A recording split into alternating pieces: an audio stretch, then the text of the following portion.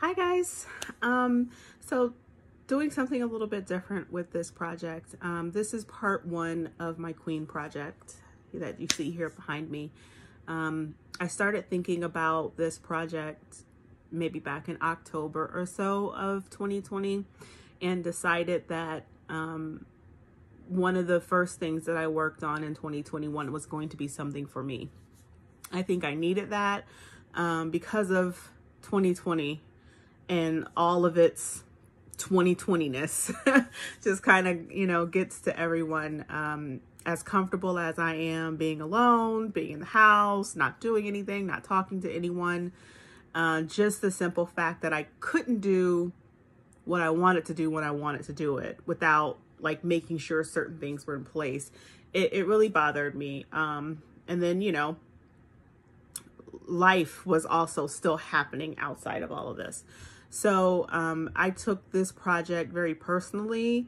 I did a lot of things that I've never done before. I'm always one that's looking to be different in whatever I'm doing. So I know that there are a lot of people out here pouring resin and getting into resin art, and I think that's amazing. Wherever your creativity lies, I think that's great.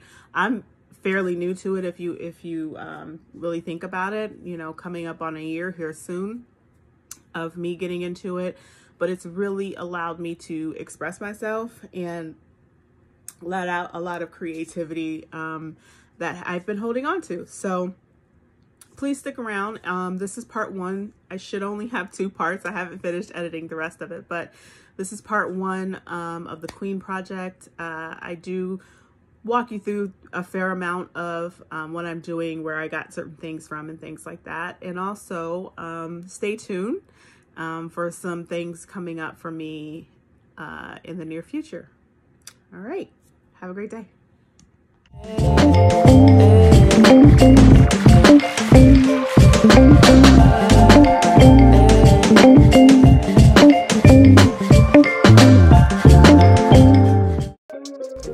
Okay guys, so here we go.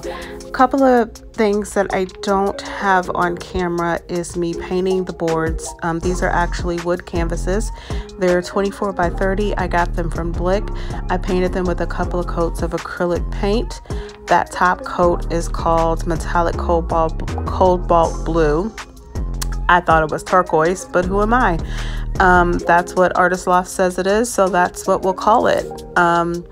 And once I got the boards painted, I drew out my crown. As you can see, some of the white marks there. I used the white fabric pen. It's because I had laying around and I needed something that was going to show up because the pencil was not getting it. So I drew out my crown with the white fabric pen, and then I traced the drawing that I settled on, because you can see that I have a couple of drawings there. I traced that with a glue gun so that I would have somewhere to lay my crystals and somewhere for the resin to settle and not flow all over the board.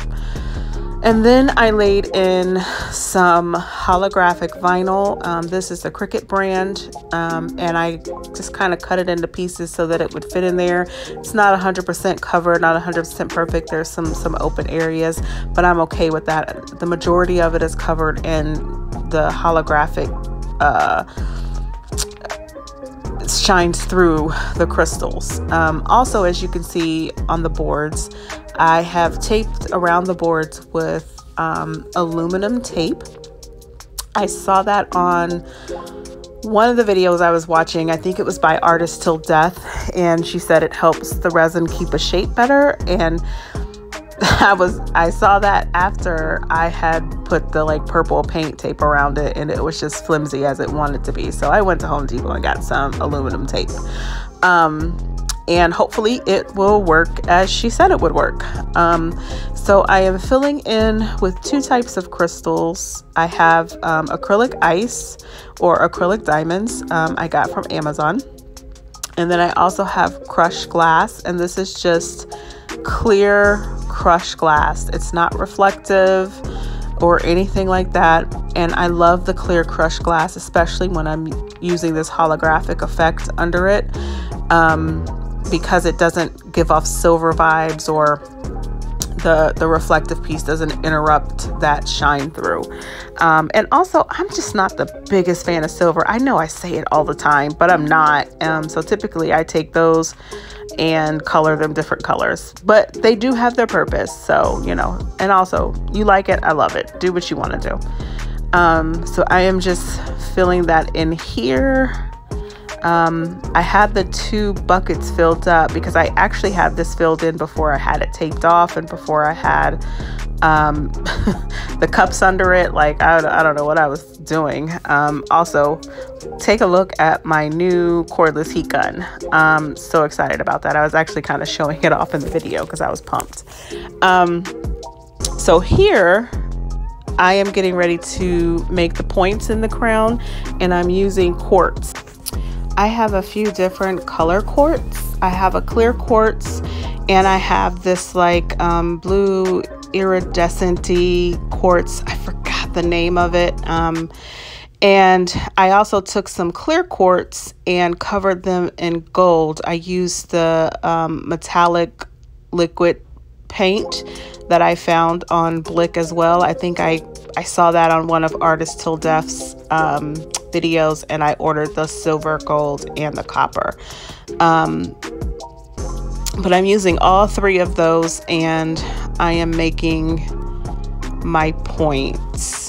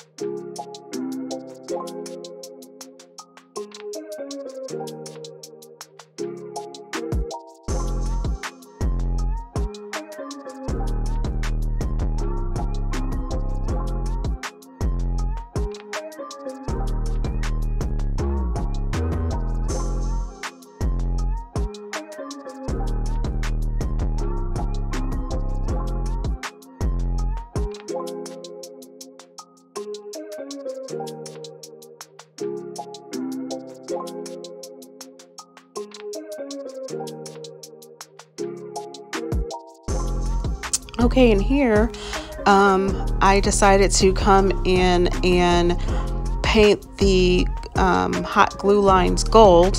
I initially started out with this paint pen thinking it was going to be easier than a paintbrush, and I quickly learned that was not the easiest route to go.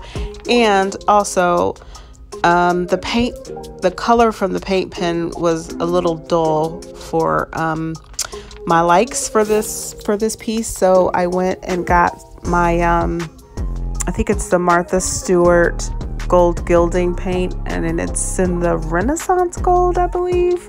She has 2 gold colors. One of them is I would say darker than the other, and that one is not the one that I usually use. But that's me going to get a paintbrush and get the gilding paint, and then come back and work on outlining the crown in gold. Again, it doesn't have to be perfect because, you know, resin still is going to be poured and will likely be, you know, covering any of the imperfections or not. This piece isn't meant to be like 100% perfect. Nothing. It's art, so, you know, it just kind of is what it is. But I didn't want that. I don't what color was I calling it earlier as I was recording? I was calling it hot glue gun clear or frosty hot glue gun or something like that.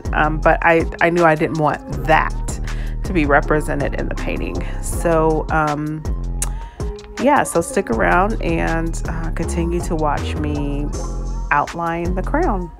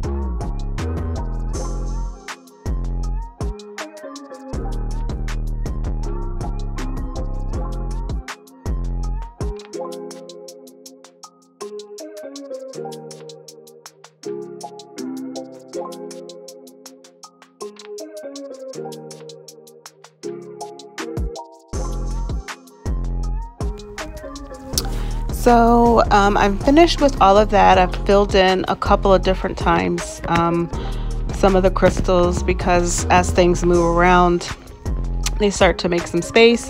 And then I cleaned up all of the quartz that was on the table so that I can now begin to draw out the rest of the geode. I have a picture here that I'm trying to show you. I don't think you could see it, but I will put it in. I drew this out on a piece of paper first, just so that I could have something to go off over, because my memory is terrible. And so what I'm doing now is I got my white fabric pen and I am putting in some border lines that I'm going to come back in and fill in with the hot glue gun as well. So there is a river, is what I call it, that's going to flow through all three paintings across the bottom. And I have these different colored rocks that I'm going to put in there, and it's like a blue and like a bright blue, like a turquoise, and a clear. So that's my goal right now. I may lay them down and not like it, who knows. But I'm just kind of drawing out where I want to place some barriers. But some of the things that I was saying as I was recording this is every color is not going to have its own barrier. I will likely mix colors within the barriers. I didn't want to make too many barriers and have it get too busy. And also, I like my colors mixing sometimes. But I thought it was important to put some barriers down just because I got this big crown kind of in the middle of it. And then I also have some other areas to where I may or may not lay some other crystals. We'll see how it goes. I know in some places I will, but I may not put them everywhere. So this is just me kind of, looking at my drawing and then looking at the canvas and seeing if it actually works in real life. And some of the lines I had to get rid of or, draw a different way, just because looking at it, right in front of you, you notice some things that are missing. Like there were some areas that were just too big, like they had nothing going on. So I had to go back and put in some barriers, just because it would have been too much of, I don't know, but I put in some barriers. Again, I may or may not use it, so we'll see.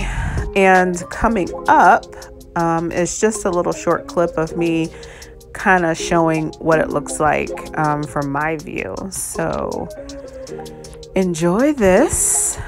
And next up we'll be using my fancy dancy hot glue gun to put in all the barriers, and then seeing if I want to lay crystals on all the places I had planned to lay crystals.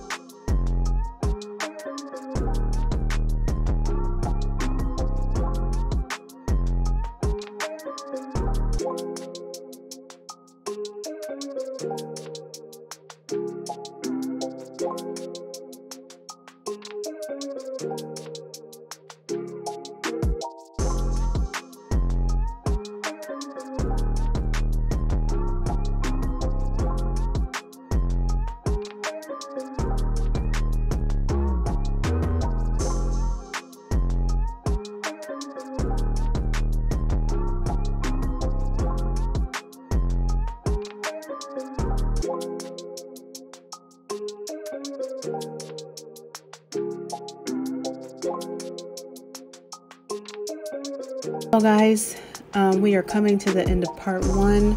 Thank you for watching. Please like and subscribe and stay tuned for part 2.